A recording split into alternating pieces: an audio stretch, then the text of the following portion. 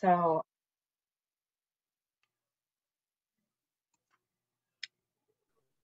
okay. Sorry for the jarring recording note. I just remembered that I wanted to record the panel, so apologies. Continue. Thank you. Okay.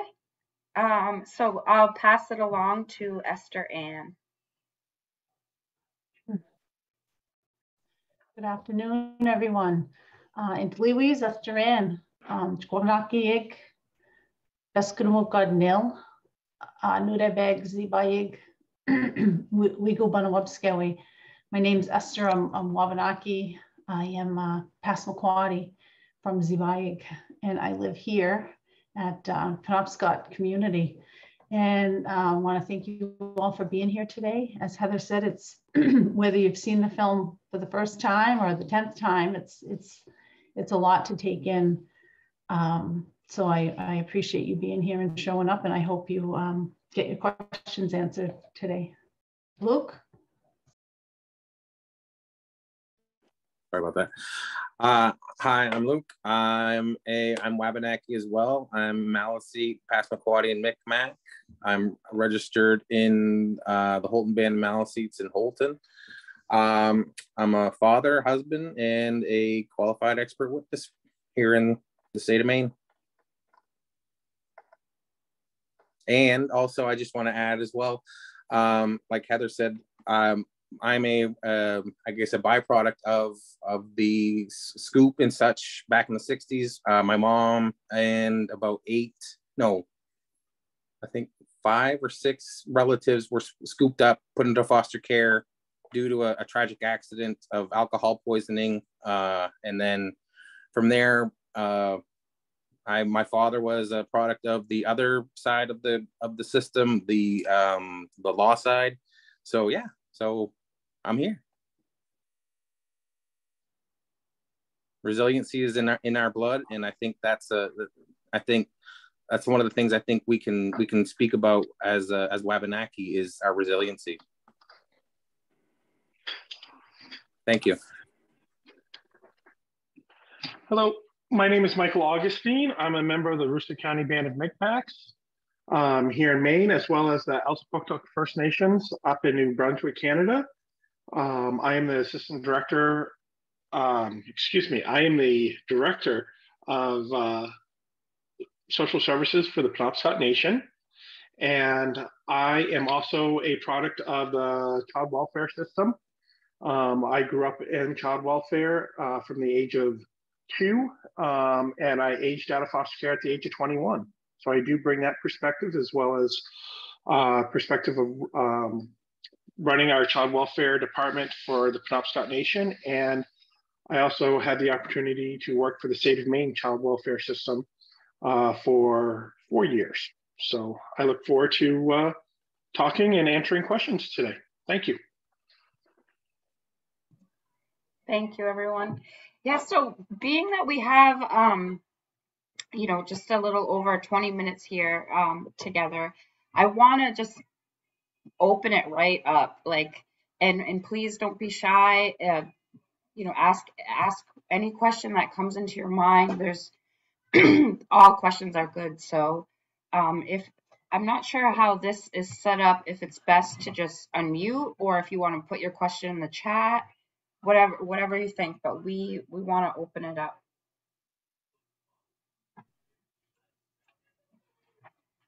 So in our events, folks have used chat a lot for this, so feel free, everyone, if you have a question, to drop it into the chat. There's also a reaction button at the bottom. If you want to raise your hand and come off of mute, you can ask a question. And as we all know, I love asking questions. So if there aren't any, we have one that just popped up.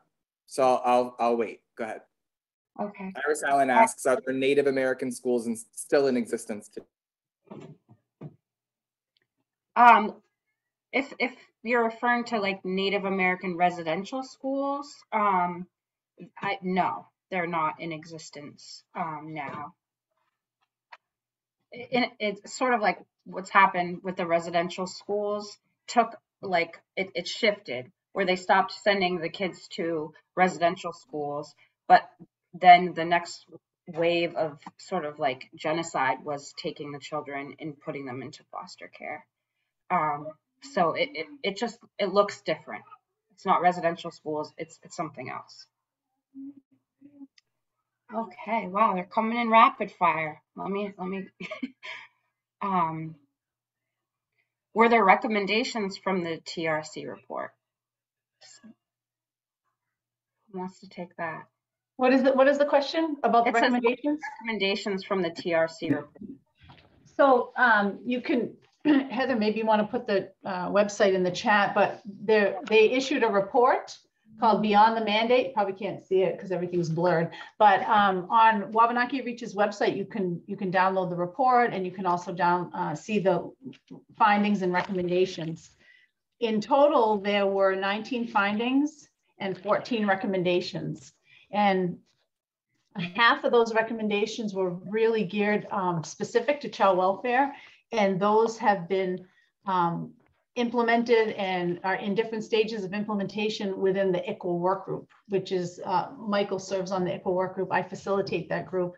It's the group that originally came together in 1999 and started this whole process. And the other recommendations are things that really take more of a collective effort. Especially number one, respect tribal sovereignty and commit to resolve and uphold federal, state, and tribal jurisdictions and protocols at both state and local levels. That is a long haul. That's not something that is an easy box to check, especially here in the state of Maine, where we have quite a unique history with the Maine Indian Claims Settlement Act and the land claims, which is why Wabanaki Reach is embarking on a new truth-telling project around the Maine Indian Claims Settlement Act of 1980.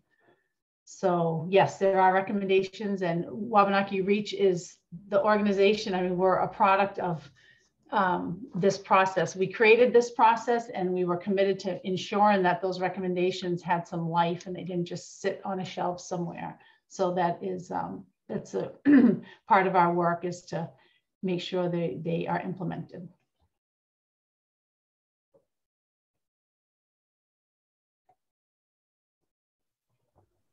Thank you, Esther. Yeah, I just put the Wabanaki Reach website into the chat, so please have a look. Feel free. There's a lot of resources beyond just what's the TRC recommendations and findings. So there's a question specifically for Michael. Oh gosh, they came in so fast, I kind of lost my place. Asking about, do you know what percentage of Native American children are placed outside of the homes? I mean, probably not an easy figure to just know, but. It varies per state. To this day, Native American children are disproportionately taken from homes, ranging from, I think the last thing that I saw was between 5 and 7% to up to 26% increase, just being removed from their biological homes. I know as the Penobscot Nation, we run our own child welfare program, and we do try and follow the guidance of ICWA. We're not mandated to follow ICWA because we run our own child welfare program, but one of our high priorities is to keep the children with the family, whether the family is Native or non-Native. Our first preference is with family. Could I say something? The second finding of the Truth Commission was that identifying Wabanaki children at intake at OCFS continues to be a problem. In fact, in up to 53% of the cases in 2006 and 2009, children's ancestry was not verified. So there are statistics, numbers of children who are in care, and then there's also an issue that I suspect might be across the country of identifying children that should be ICWA cases that are not, children that are in system and not being counted, because, and there have been horror stories where adoptions have been vacated because it was found out last minute that the child was American Indian. So it's a good thing to advocate for better data systems within the state. And that's something that the ICWA work group here in Maine, we continue to, I would say, every other meeting, it's an issue is brought up where there's not, we're not getting noticed early enough from the state of Maine, whether to be involved with a case when there is an ICWA or the possibility of an ICWA tribe. It's important to remember that the tribes themselves are the ones that determine eligibility for membership. And it's in New York, I believe there's 10 or so federally recognized tribes. And that Maine only has 5. New York has 10, let alone the people that are moving to the great state of New York, who may be members of other tribes across the country. It's very important to ask the question early on if there's any Native American ancestry. And I think one thing that I did as, because I didn't mention either, is previous work that Mike was kind of doing too, is working with the ICWA department at his tribe, actually. I think one of the biggest things is the vibe that I got from a lot of caseworkers is that they didn't want to burden us with letting us know. That's the vibe that I felt. But it was like, no, you guys, I don't give a crap if it was like the middle of the night and you got to find out somebody's not going to get taken. I want you to let me know, because if that's something that can be prevented and that trauma can be averted, then yeah. But I think that, to me, it felt like I said, it almost felt like the state didn't want to burden me with the follow-up or something like that because of how busy we were as it was. But I think that's one of the important aspects of ICWA work, is getting that knowledge out and making sure that they're eligible for that protection under that law. But yeah, that's how I took that. I picked up on that too, Luke, as well, when we've done trainings, huh, Esther, where it's like it seems like it becomes a little more work if someone falls under ICWA, that it requires like another kind of, like, probably more paperwork, probably a little bit more attention. And so, I mean, I just want to put that out there. It does. And that's why it's really important as well to educate all of the agencies that also interact with the families that are involved in child welfare, so that they can be informed about ICWA and they can start asking those questions too. Because sometimes those are the folks that sometimes can get more information from families. So it's really important for everyone to be educated about ICWA. And, you know, an ICWA case does mean some more work, but it's considered the gold standard in child welfare practice and policy for a lot of good reasons. And here in Maine, Bobby Johnson has asked her caseworkers to have the standard of active efforts for all of their cases, which is I'm not saying that they're there, but that's the goal that she has in mind for them. Because she does recognize how it is best practice. And when you involve the tribe, it makes your job easier, because the tribe has access to a lot of services, both formal and informal services and supports that the state doesn't. So it just makes so much more sense.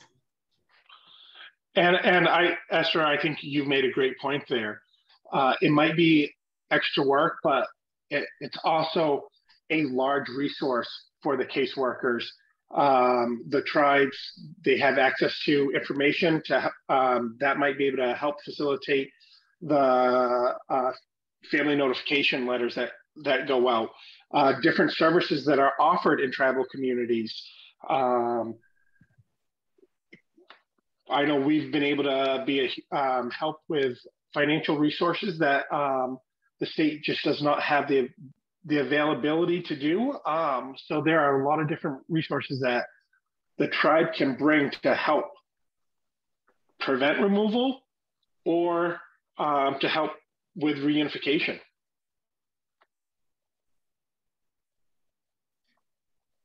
Thank you for that. Nathan, I just, oh, go ahead.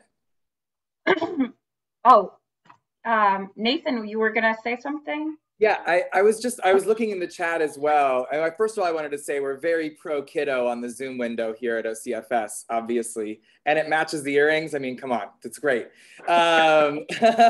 Sleeves, perfect. But my question is, looking through the chat, and being the DEI coordinator, I'm really pleased to see so many people jumping to the word ally.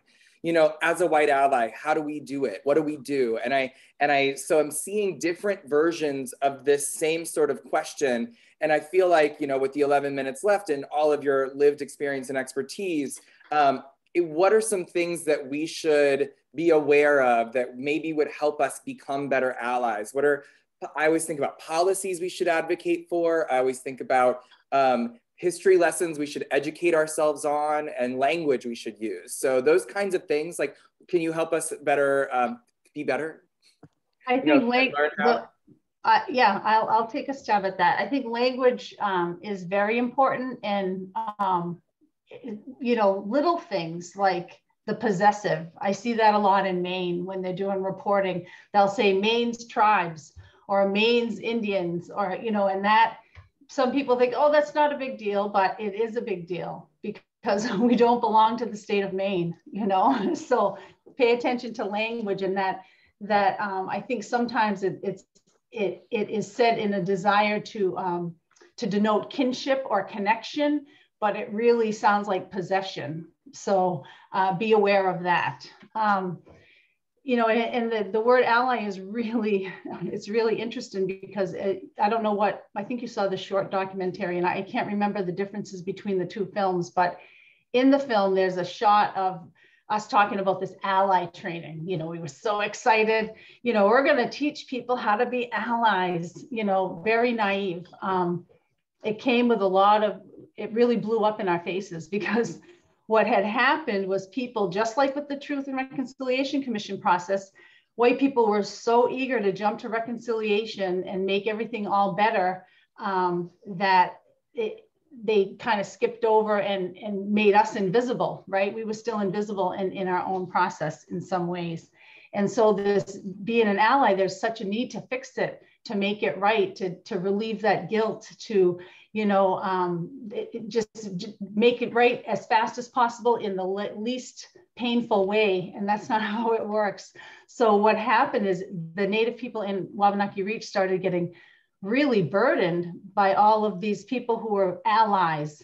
You know, we would do this education with this training with them, and then they would become saviors, and they would start oppressing people in their own group about who was the better ally and who had the, you know, and so it started to become a noun instead of a verb, and instead of a way to be. It became this label or this badge, and now I have some status because I'm an ally, and all of these other kind of layers of stuff. So we for a while we didn't even use that word, and really tried to get non-Native people, white people in particular, to look at themselves and their privilege and figure out who they want to be every day that they wake up and put their feet on the floor. But the things you can do, you know, if you go to our website, there's all kinds of resources, but listening to some of our colleagues, our white colleagues in Reach, and hearing from them and their process and what they have gone through, their number one piece of advice is keep your mouth shut and keep your ears open. When you feel like you want to jump in and help, step back. Jump in and help, be told to step back, and be okay with that. I mean, there's no easy way to be in true allyship. Some people would say that it's not even allyship that we need, we need accomplices, people who are willing to really stand in there and if it, you know, like it's a war, right? It's a war zone. So there's all kinds of, on the spectrum of what you can do.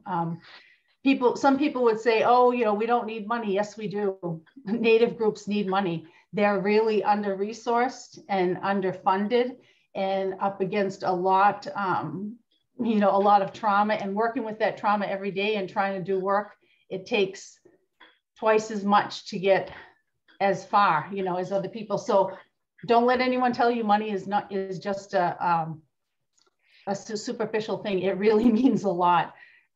Support and find out what tribes in your state are fighting. Like in the state of Maine, you know, we have all kinds of fights around our fishing rights and water rights, things like that.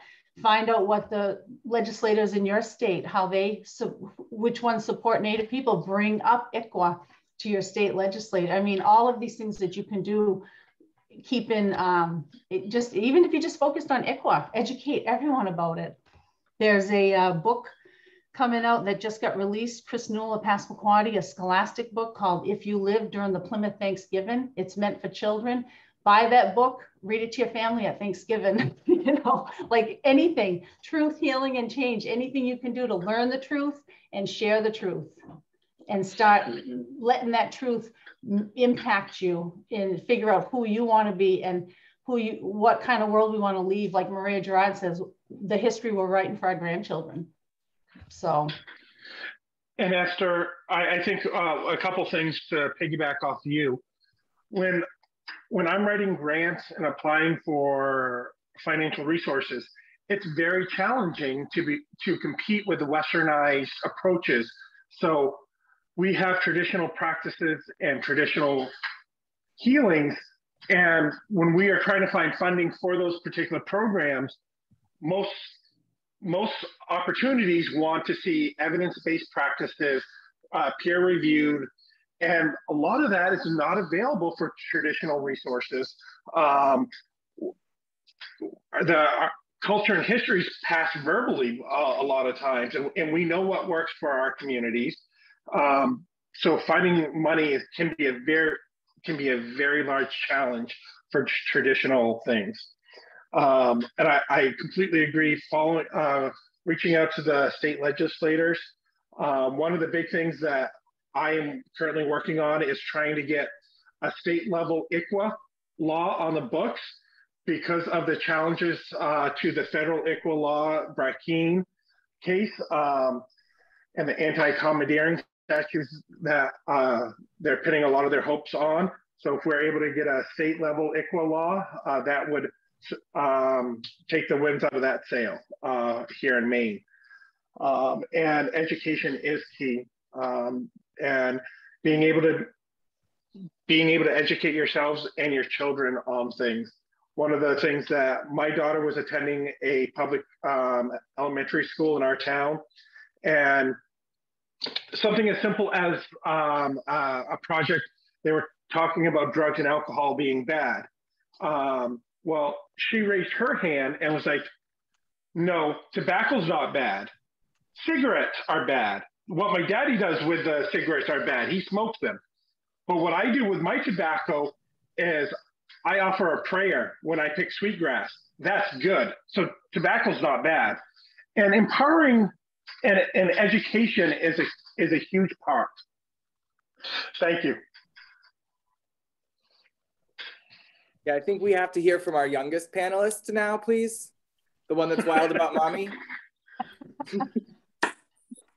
She's already off. That's Daddy's boy. That's not Mama's boy. That's Daddy's boy. This is Daddy's boy.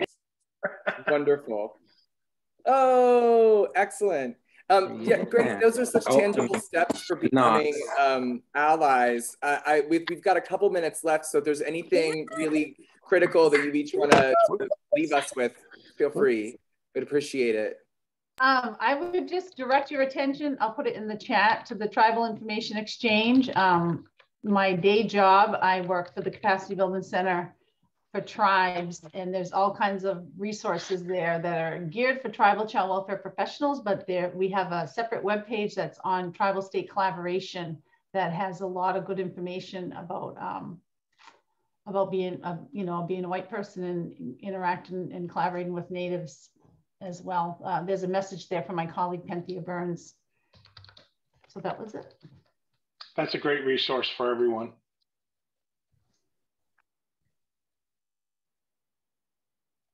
Yeah, I'd just like to add, you know, when you're interested in becoming an ally, it's always good to really kind of like do some internal work prior to reaching out to tribal people to have like a real clear, concrete understanding of like what it is that makes you want to be an ally, like where that's coming from.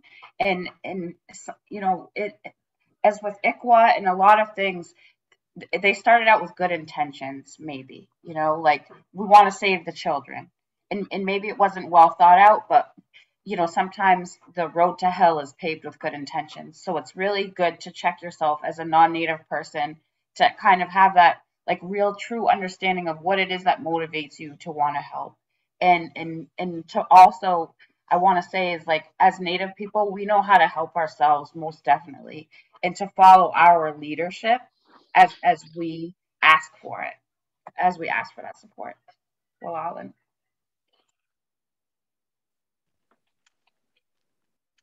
I would like to just thank everyone for their time and willingness and great questions that they asked people.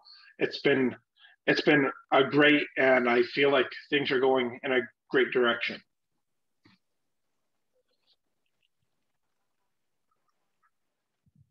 Well, certainly, we thank you all so much for your time, for sharing your history and your stories with us, so that we can learn and grow. And really, you know, I'll say, as a white man, learning my place in this world and how it's impacted the lives of a lot of other people, and how I can always do a little bit better to rectify some of those harms, hopefully. I think that that's something we all societally could work on. So thank you for your time. I just want to pass it to Heather LaForme if she's got any final parting words for us on this awesome Native American Heritage Month event. No, I just want to say, Nyawegoa, thank you very much for your presentation today on, you know, your film and your community. It was really, really hard to watch without getting, you know, teary-eyed. So, you know, on that note, again, Nyawe, and, you know, I wish you well in your travels on back to where you are going. So thank you. Wonderful. Thank you so much. So this section was recorded, this panel, so we'll be sending this panel out to everyone who registered, and we'll have the link available if people need to see Dawn Land at some point later. Thank you all so much. Have a wonderful rest of your day. Thank you.